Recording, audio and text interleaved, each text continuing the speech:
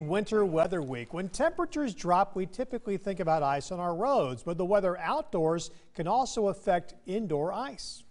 7 News meteorologist Dan Bickford took a trip to the Bon Secours Wellness Arena to show how it can affect the Swamp Rabbits rink.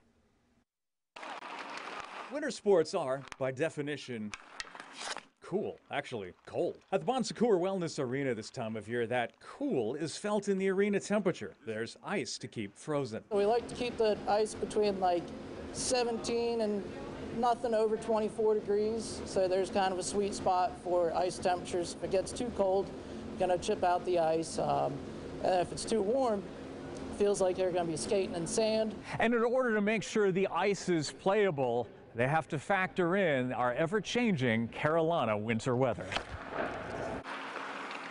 If the ice deteriorates, some buildings 7-8 minutes into a game or into a period, it can certainly change. We're aware of that. You definitely have to simplify your game as the period goes along. You even see that in the NHL, right? 20,000 people in the building. It's difficult to maintain those ice conditions. Yes, fans getting in and out of the arena can change the arena temperature and the ice. Those temperature changes can kind of shock the system sometimes, but it mainly stays pretty well as long as we got doors closed and it's, not a big event where we're loading in and loading out with all the doors open and it drives in more humidity.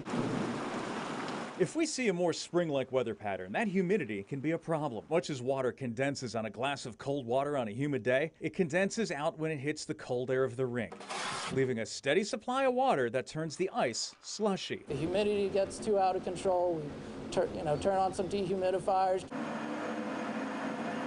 Water on the ice is a good thing in small amounts. That's where the Zamboni comes in. Just lays down a bunch of water, tries to fill in those gaps as much as it can, and keeps the ice fresh. This contributes to a fast-paced game, one that a growing number of area kids see and want to get involved in. Over at the pavilion, the Greenville Hockey Association, they do a great job, especially starting those youngsters off and getting them out there. We send players out and our coaching staff as well to help with these youth camps and on these hockey days that they have. Hopefully one day being able to produce a professional hockey player, maybe even a Swamp Rabbit that grows up here in Greenville. I mean, that's the ultimate goal. Now that would be as cool as the ice. From Greenville, I'm 7 News meteorologist Dan Bickford.